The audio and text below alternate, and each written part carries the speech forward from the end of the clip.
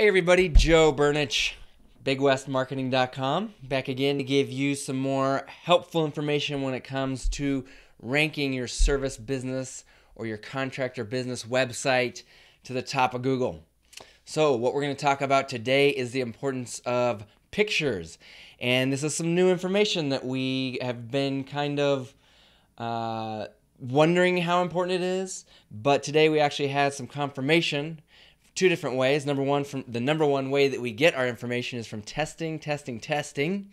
Number two is we actually had several Google representatives give us little hints that this is a very important ranking factor, but not just a ranking factor, also a factor in getting people out of Google penalties or getting them reinstated if Google's got issues with you. So let's talk pictures for Google rankings.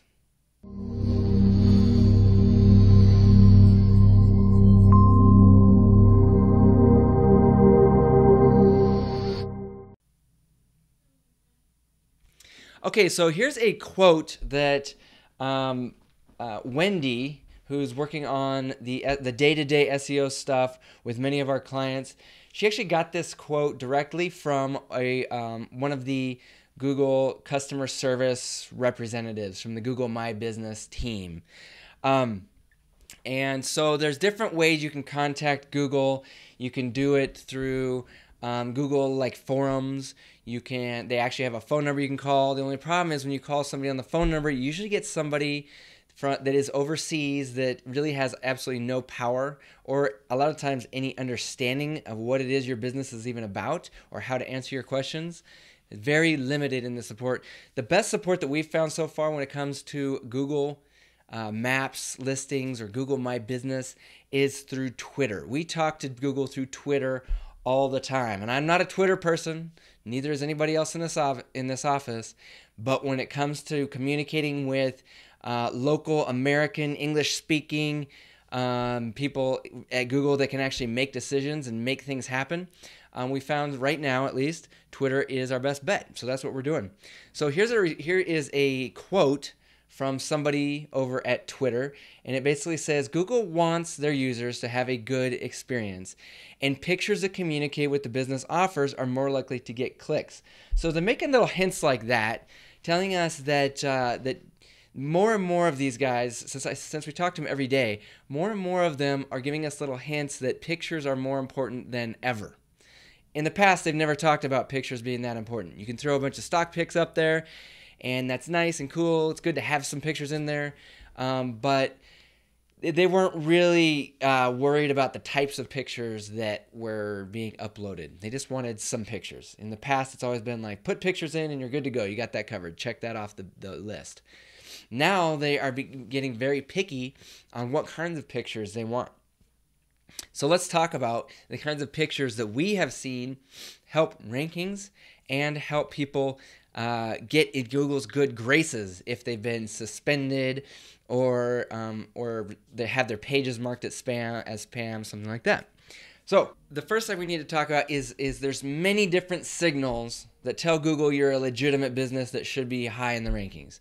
This is not the end all to ranking in Google. A lot of times I do a video on something specific and people get it stuck in their head that is SEO, and as soon as I do this, everything's going to be happy and fine and the phone's going to ring off the hook. This is one of many signals, but this is one of the strong signals that we're currently seeing with Google My Business rankings. And this is specifically for the service, business, and contractor industries. This is not for doctors, restaurants, retail establishments, stuff like that. They have their own set of signals that are strong. I'm talking specifically the people that we work with, service businesses and contractors. So let's get into exactly 3 things that Google likes to see when it comes to posting pictures on their Google My Business page or their Google Maps listing, whatever you want to call it. And we'll look at examples here shortly. But before we get into that, let's talk about it. Number 1, they want to see pictures of work being done. So if you're a carpet cleaner, we need to see pictures of carpet cleaning work being done, not just smiling babies and puppies. Not stock pictures of smiling babies and puppies and happy families laying on carpet. No, we want to see actual physical work being done in the case of carpet cleaning, a person with a wand cleaning carpet. Tile cleaning, a person with a tile cleaning tool cleaning tile. If you're doing roofing, you want to see pictures of actual roofs being tore off, roofs being put on. If you're doing concrete work, they want to see concrete being poured. If you're doing painting, they want to see paintbrushes going up and down the walls, exterior or interior. Those are just examples. Lawn care, a lawnmower cutting grass. Not a stock picture, but an actual lawnmower cutting grass. So that's number one, work being done. That's the first thing you want to have as far as your pictures on your Google page. Okay. Number two, if you can have actual people, whether it's you, the owner, or an employee or technician doing that work, then that's even better. Okay. So, and having a mix of some just work pictures, not just a perfect completed picture, but the work in process being done by an actual human being, is great. Now, if you can have that human being with the logo of your business on their shirt, that's even better. And so basically what's happening is Google's actually having humans review this stuff. It's not just all the algorithm and whatnot that is checking this stuff out. It says actual humans, Google employees, thousands of them, scouring business listings and giving basically extra points to those that are doing what I'm telling you right now. So work pictures with people in them. Those people have hats, shirts with logos showing that it's actual work being done by this actual company. Okay? Now, the third thing that's very important is whenever you take, and I've talked about this in a previous video, it's called geotagging. Whenever you have your smartphone out there, and you take a picture on a job site, or you take a picture of your van at your location where you're listed with Google, Google can actually pinpoint the latitude and longitude and see exactly where that picture was taken. So what I recommend you do is you get your smartphone out. Okay, we all have smartphones. You go and you start taking pictures of employees doing work. You take pictures of your van with all your lettering, your phone number, your logos, all that stuff on there, your truck, whatever. You take pictures of all that stuff, but you do it in a location. So if you do it, 50 miles down the road in a different city, then that's not as good. You want it done at your physical location, whether it's a work site or the place where you have your address. If you work out of your house, have it done in your driveway or on the street so Google can zero in and see. It's just another signal to tell Google that you're the real deal. Okay, so you want to do that. Those are the three things. You want to have work being done in process. You want to have people, actual real people doing that work. And you want to have those people lettered up with your logos and uniforms or whatever.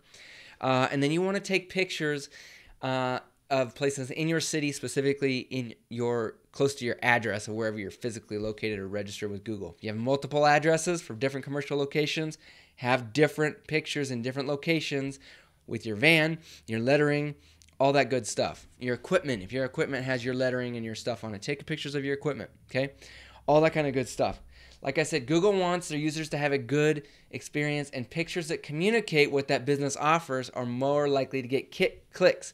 What they don't tell you is it's more likely to get rankings as well. We went through and we looked at all of our clients and saw the ones that had these types of pictures in there. Those ones are typically, not always, but typically ranking higher than the ones that do not. So if you are our client, then we are going to tell you that we need these kinds of pictures. And a lot of clients will say, hey, Joe, what can I do to help move this along, stuff like that. This is it right here, okay? So that being said, let's look at some examples. Let's jump over here to Google. I pulled up this guy. So when you click on your see photos here on your Google listing, you're going to see basically all of the photos that are uploaded to your page. Now, some of these are really good. That's another thing. If you have a commercial location, if you can have the logo and the phone number and everything on the door, awesome. Signage is huge as well. I forgot to mention that. Also on his truck right there, and I'm assuming he took this with his cell phone and it pinpointed the location. We got work in progress here. No people in these ones, but that's okay. Over here, we have one with his actual crew. Look at these people here standing with their logos on their shirts, logos on the trucks. This is probably a physical location that is where they're located or close by, at least in the same city. Here's another one. Look at this truck. This is awesome here. Yeah, see? That's the kind of stuff you want, guys. Oh, here's another one. A person doing work with the logo on the back of the t-shirt. So this is the kind of stuff that actually got this particular company out of the Google sandbox. They had some issues with Google, and we're trying to get reinstated in Google in good standing. And these pictures are what solved the problem for this specific client. Here's another one. Let's look at the pictures here. More photos. We got before and after pictures.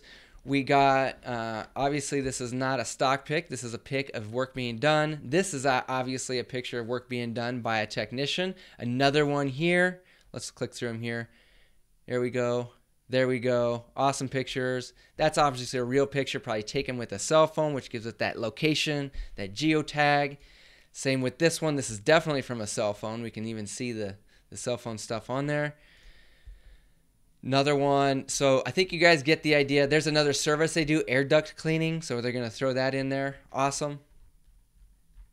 So all this little stuff like that, making real pictures in the location that they're being taken with work and with people, is going to help you either get out of the Google sandbox and get in Google's good graces, or it's going to help you rank higher than your competitors that are not doing this stuff, okay? So I hope that makes sense. Let's look at some other examples I've got here. Hold on. I just found some cool pictures that I thought would be fun to show. We got this guy here. It's a painting company with this crew right there. And the lettering's all done right there. They got logos on the shirts. Good to go. Concrete company actually pouring concrete with the names of their company on the shirts here. Awesome picture. Another one, somebody doing some cabinet work. Phone number, logo on the actual shirt of the person doing the work. Drywall, another one, a technician actually doing some drywall. A picture of the van at the location with the phone number really obvious and the logo obvious.